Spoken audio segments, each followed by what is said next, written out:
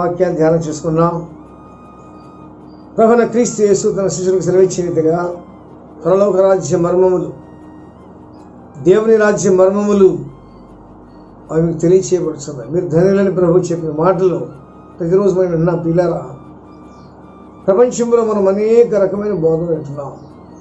కానీ మనం చెప్పుకునే వాక్యం పరిశుద్ధ గ్రంథంలో వాక్యమే. ప్రభువైన క్రీస్తు యేసు చెప్పిన మాటలు, మన శిష్యులకు చెప్పిన మాటలు చాలా స్పష్టంగా మనం చెప్పుకున్నాం. ప్రభువైన యేసు క్రీస్తు వారు చివరి వాంఛ శిష్యులు కావాలా. భూలోకంలో వందల వేల లక్షల మార్గాల్లో వాక్యం బోధిస్తున్నారు. కానీ దైవరాజ్యాన్ని వర్మించే దేవరాజ్య మర్మాలు, దేవుని యొక్క రాజ్యమైన కూడా వాక్యాలు బోధించే శిష్యులు ఆయన కావాలి. కాబట్టి యేసు క్రీస్తు పరలోకానికి వెళ్తూ చెప్పాడు కదా, శిష్యులకు సర్వలోకానికి వెళ్ళండి, సర్వ సృష్టికి సువార్త ప్రకటించి సమస్త జనులు శిష్యులుగా చేయండి. దేవుని యొక్క రాజ్య మర్మాలు, దేవుడు మర్మం, దేవుడు మన మధ్య ఉన్నాడు కానీ కనపడ్డాడు. దేవుడు ఆత్మ ఉన్నాడు కాబట్టి దేవుడు కనిపిస్తాడు. హృదయ శుద్ధి గల వారు ధనుల వారు దేవుని చూస్తారు. క్రీస్తు యేసు కొండ మీద ప్రసంగంలో చెప్పిన మాటల్లో మత్తయి సువార్త 5వ అధ్యాయము 8వ వచనంలో చాలా స్పష్టంగా మనం విన్నాం. మనము దేవుని చూడటానికి దేవుడు మనకు వీలు కలిగించాడు. దేవుడు కంటికి కనబడే ఆబ్జెక్ట్ కాదు, దేవుడు ఆత్మ ఉన్నాడు. మనం కూడా పరిశుద్ధాత్మను పొందుకుంటే పరిశుద్ధాత్మ పొందిన మనము ఏ దేవుని స్తుతిస్తున్నామో ఆరాధిస్తున్నామో ఆ దేవుణ్ణి ఆత్మ నేత్రాలతో చూస్తాం, మన నేత్రాలతో చూస్తాం, హృదయ నేత్రాలతో చూస్తాం. ఇదే మర్మం. వాక్యం ధ్యానం చేసుకుందాం. మరి శుభదినం మందు మనం అందరం కూడా మట్లాదివారం గురించి చెప్పుకున్నాం. మట్లాదివారం ప్రభువైన యేసు క్రీస్తు వారి యొక్క 3 సంవత్సరాలు సువార్త ప్రకటించి ఇక చివరిసారిగా ప్రభువైన యేసు క్రీస్తు వారు వారి దేవాలయంలో ప్రవేశిస్తారు. యెరూషలేము పట్టణంలో దేవాలయంలో గొప్ప ఊరేగింపు. యేసు క్రీస్తు వారు చేసిన అద్భుతాలు, ఆశ్చర్యాలు, సూచనలు, మహత్కారాలు చూసి అనేక సార్లు చాలా మంది ప్రశంసించి ఆయన అభినందించడానికి దగ్గరకు వచ్చినప్పుడు ఆయన పారిపోతూ ఉండేవాడు. ఆయనకి బహుమానాలు కానీ ఘనత కానీ ఇవన్నీ గిట్టమైనవి. ఆయన ఎందుకు వచ్చాడో ఆ పని చూసుకెళ్ళటం ఆయన ముఖ్యోద్దేశం.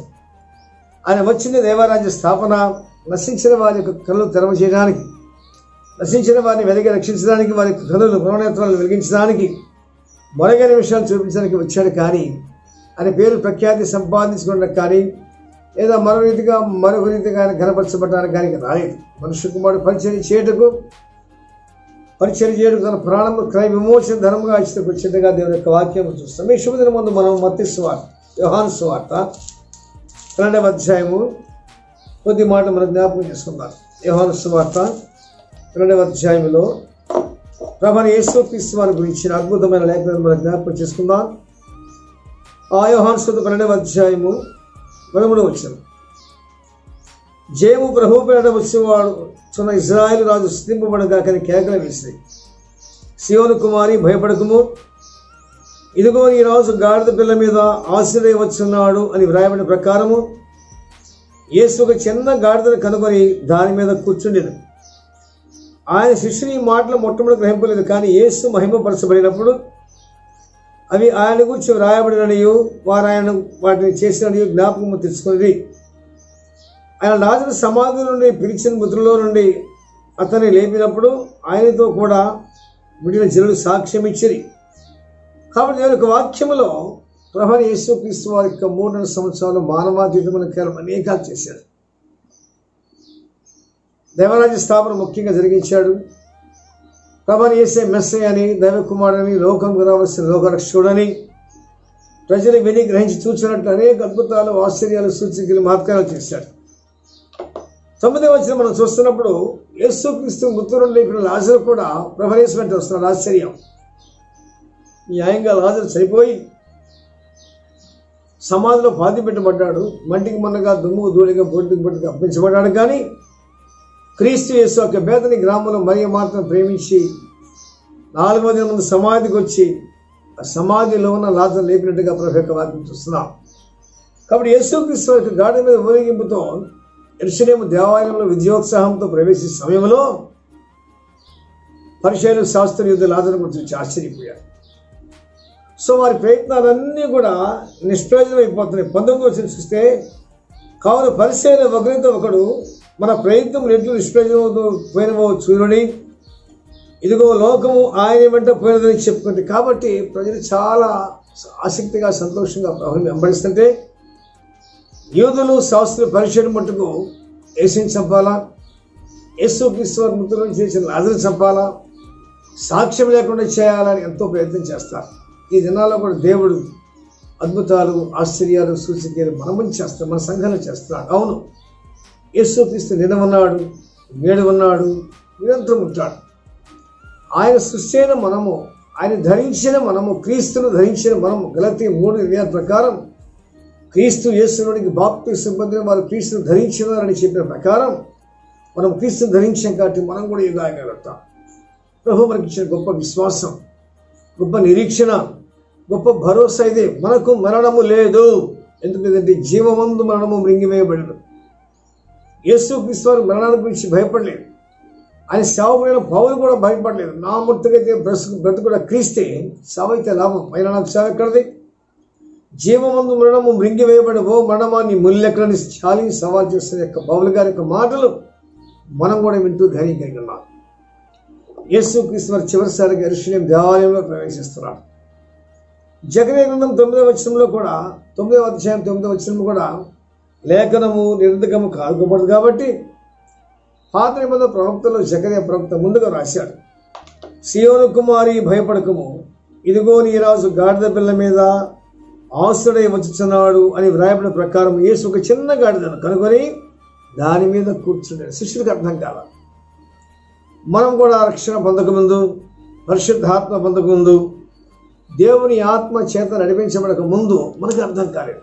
రోమా 8:14 ఖరాఖండిగా అపోస్తలుడు పౌలు ఏమి రాశాడు? We are enjoying the same scripture in our lives because God is with us. We are not alone, just like our Father Jesus Christ just said, I am not alone but with my Father. We are together in the same manner. అదే విధంగా మనం కూడా పరిశుద్ధాత్మ కలిగి ఉన్నాం. We are not alone.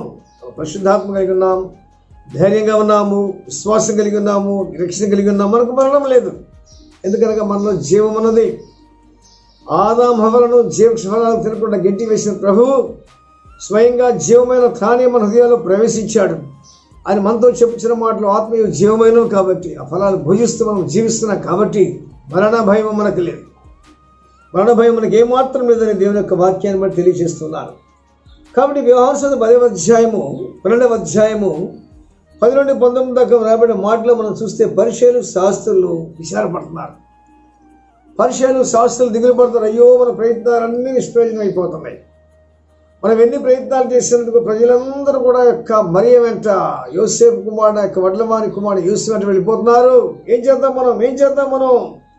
ముందు మనం యేసుని చంపుదాం, లాజరును కూడా చంపుదామని వారు దురాలోచన చేస్తున్నారు.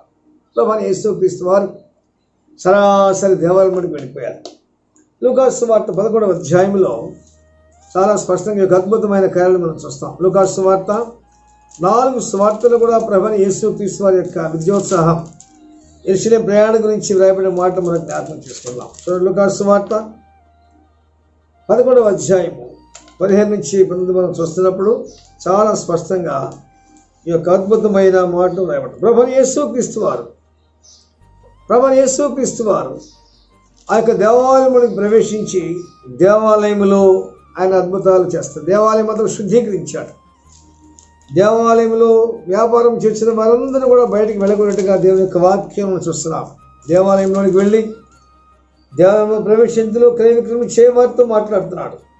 లూకాసు వార్త 19వ అధ్యాయము 45 ఆయన దేవాలయంలో ప్రవేశించి అందులో విక్రమించేవారితో నా మందిరము ప్రార్థనా మందిరం అని వ్రాయబడినది, అయితే మీరు దానిని దొంగలముగా చేస్తారని చెప్పి వారిని వెళ్ళగొట్టడం ఆరంభించారు.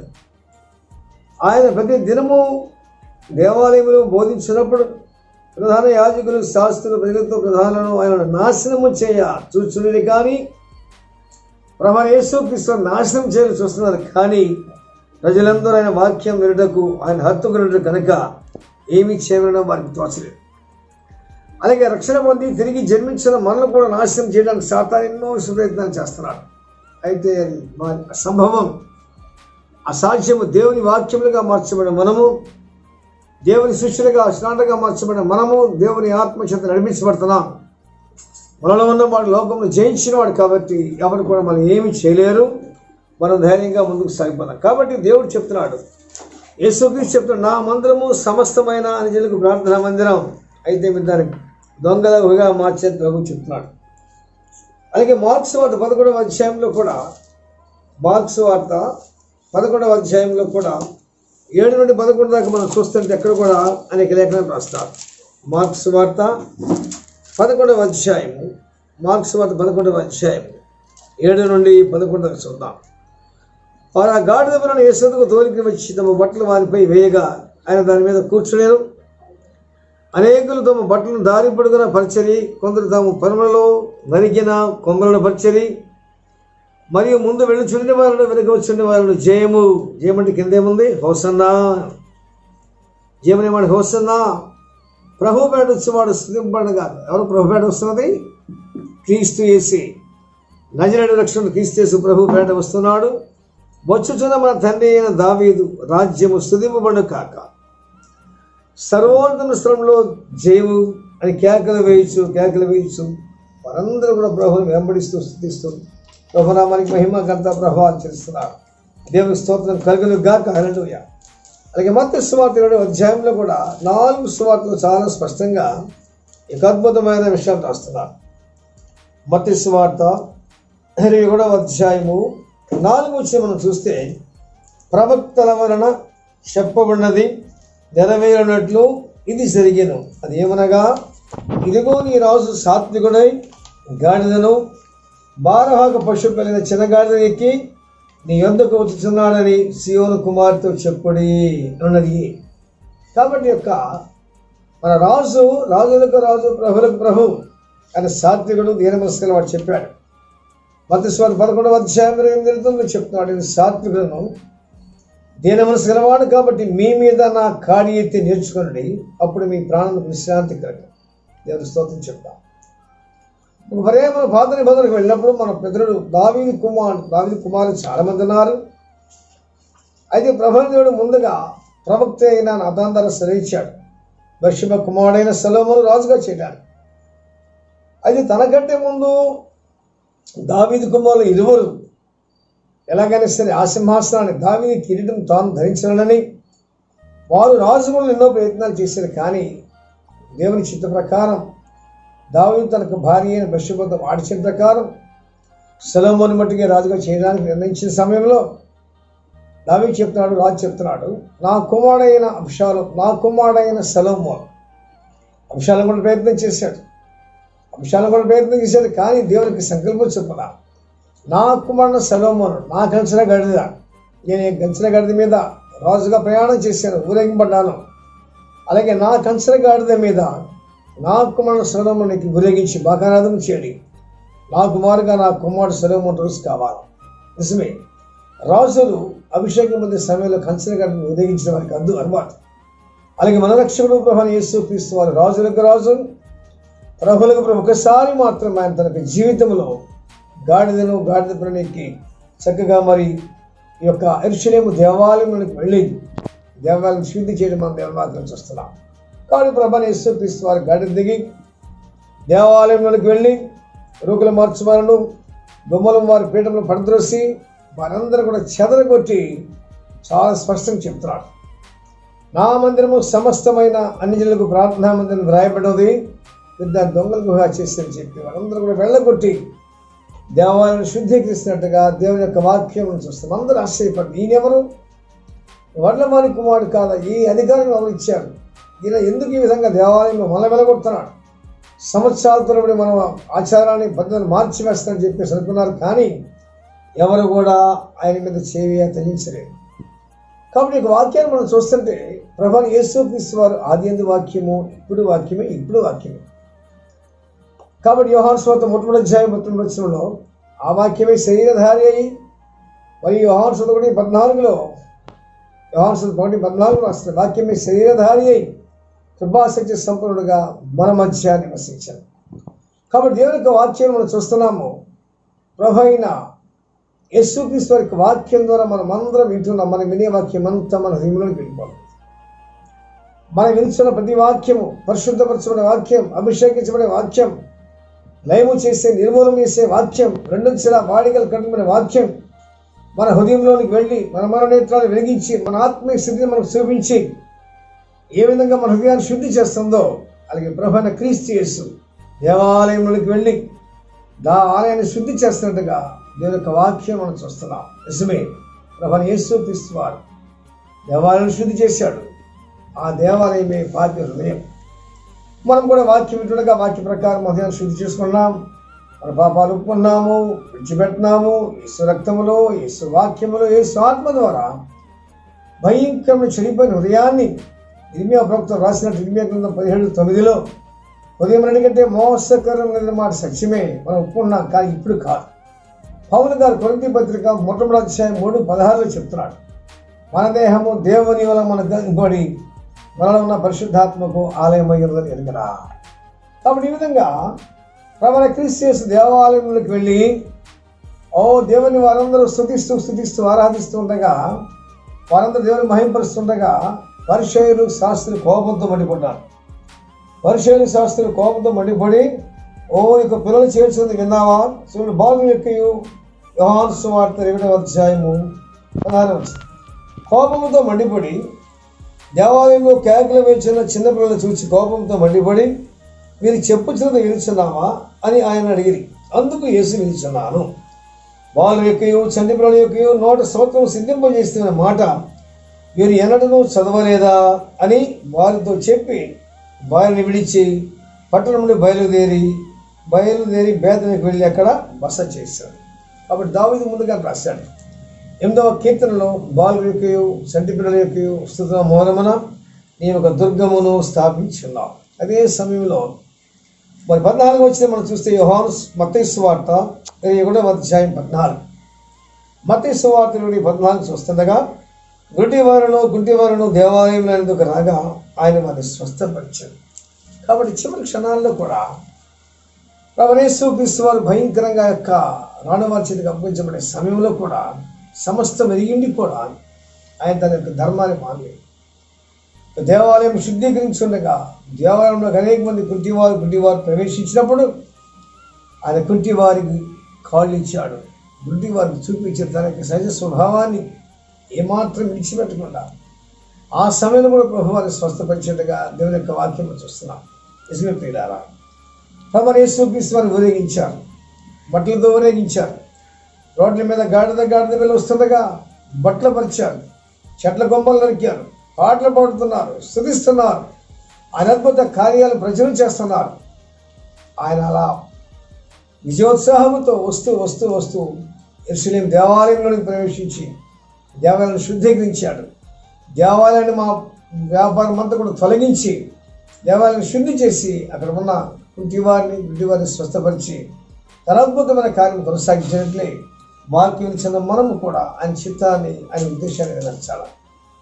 ఆయన మన హృదయాన్ని కోరుకున్నాడు. హృదయం దేవుని ఆలయం కాబట్టి మనమందరూ కూడా మన పూర్ణ హృదయంతో, పూర్ణ ఆత్మతో, పూర్ణ శక్తితో, పూర్ణ బలముతో మన రక్షకుడు ప్రభువైన యేసు క్రీస్తుని ఆహ్వానించాలి. హృదయం మన ఆలయం, ఈ దేవాలయం, హృదయం అనే దేవాలయంలోనికి మన రక్షకుడు ప్రభువైన యేసు క్రీస్తుని ఆహ్వానించి ఆయన కలిగి ఉండి మనమందరం కూడా ఆయన నామాన్ని ప్రసిద్ధి చేయాలి, ఆయన నామాన్ని కనపరచాలి, ఆయన నామాన్ని ప్రచురము చేయాలి. సాధ్యమైనంత వరకు యేసు క్రీస్తు యొక్క ఉద్దేశము శిష్యులను తయారు చేసి మన చేతనంత మట్టు కూడా రాజ్య సువార్త ప్రకటించాలి. మరొక మాట చెప్పుకుందాం అనుకుంటున్నాను. లూకాసు సువార్తను కూడా ప్రభువైన యేసు క్రీస్తు వారితో చాలా మంది పరిచయం చేశారు. లూకాసు సువార్తలో చేశారు. లూకాసు 8వ మొట్టమొదటి వచనం చూస్తే వెంటనే ఆయన దేవుని రాజ్య సువార్తను తెలుపుచు ప్రకటించు ప్రతి పట్టణంలోనూ ప్రతి గ్రామంలో సంచారము చేస్తుండగా 12 మంది శిష్యులు అపవిత్రాత్మలను వ్యాధులను పోగొట్టుకున్న కొందరు స్త్రీలు అనగా 7 దయ్యములు వదిలిపోయిన మగ్దలేనబడిన మరియయు హేరోదు యొక్క గృహ నిర్వాహకుడు కూజా భార్య యోహన్నయు సూసన్నయు ఆయనతో కూడా ఉండేది. వీరును ఇతరులు అనేకులు తమకు కలిగిన ఆస్తితో వారికి ఉపచారము చేయించవచ్చు. కాబట్టి మన జీవితాల్లో ప్రభువైన యేసు క్రీస్తుని ఆహ్వానించాలి. ఆయన మన హృదయంలోనికి ఆహ్వానించాలి. చెడిపోయిన మన హృదయం, పాడైపోయిన హృదయం, పాతాళ ద్వారములతో కనెక్ట్ అయిన మన హృదయాన్ని ప్రభుకు సమర్పణ చేసి అది దేవాలయంగా మార్చబడడం ద్వారా దేవుడు ఆత్మరూపంగా మనలో నివాసం చేస్తుంది. ఆత్మ సంబంధం మన సంగతులతో మనందరం ఉజ్జీవపరుస్తూ మనమందరం కూడా ప్రభువైన యేసుక్రీస్తు యొక్క పరిచర్య చేయుట దేవుని చిత్తము, దేవుని ఉద్దేశం, దేవుని ఆలోచన. కాబట్టి మనమందరం కూడా ప్రభువుని వెంబడించాలి, మనమందరం కూడా ప్రభువుని ఆచరించాలి. మనము దేవుని యొక్క వాక్యం ముందు చదువుకున్న ప్రకారము అక్షరము చంపును, ఆత్మ జీవింపచేయదు. అక్షరము చంపును, ఆత్మ జీవింపచేయదు. కాబట్టి మనమందరం కూడా ఆత్మానుసారముగా మన హృదయాలు దేవునికి సమర్పణ చేసి చెడిపోయే హృదయాలను మంచిగా ప్రభువుకు సమర్పించి దేవాలయంగా మార్చబడి తద్వారా పరిశుద్ధాత్మ దేవుడు తండ్రి కుమార పరిశుద్ధాత్మలో నివాసం చేస్తూ మనందరికీ పడుతున్నారు శిష్యులుగా స్టాండగా మనం తెలియచేయచ్చు. మార్చబడి మనమందరం కూడా దేవుని రాజ్య వ్యాప్తి కొరకు దేవుని ఆత్మతో నడిపించబడ్డారు. పరిశుద్ధాత్మ దేవుడు సమృద్ధిగా మనకు సహాయము చేయను గాక. ఆమేన్. ప్రార్థన చేద్దాం. ప్రభా విన్న వాక్యం మహిమలో ఫలింపచేయండి. మీరు ఆధ్యాత్మిక వాక్యం అంటే మాతో మాట్లాడుతున్నారు. ఎంత గొప్ప దీవెన, ఎంత గొప్ప ఆశీర్వాదం మాకు ఇచ్చారు ప్రభా. 2000 సంవత్సరాల క్రితం మీ కుమారుడు క్రీస్తు యేసు ఊరేగింపుతో దేవాలయంలోకి వెళ్ళి దేవాలయం ఈ విధంగా శుద్ధీకరించుకోవడం, ఆ ప్రభువైన క్రీస్తే ఆత్మరూపిగా మా హృదయాల్లోనికి వచ్చి మా హృదయాన్ని శుద్ధీకరించి దైవ నిలయముగా తండ్రి కుమార పరిశుద్ధాత్మ త్రియేకతను మీరు మాలో నివాసం చేయడానికి ఏర్పాటు చేసిన గొప్ప మర్మాన్ని బట్టి మీకు వందనము స్తుతి స్తోత్రాలు చెల్లిస్తున్నాం. నుంచి కటాక్షించింది మీకు సువార్త ప్రచురం చేయవారుగా సిద్ధపరచండి. మీరేమా రాజు, మా ప్రభు మీరేమా రాజు, రాజులకు రాజు, ప్రభు మీరే. మీకేమో వందనాలు స్తుతి స్తోత్రాలు చేస్తాం.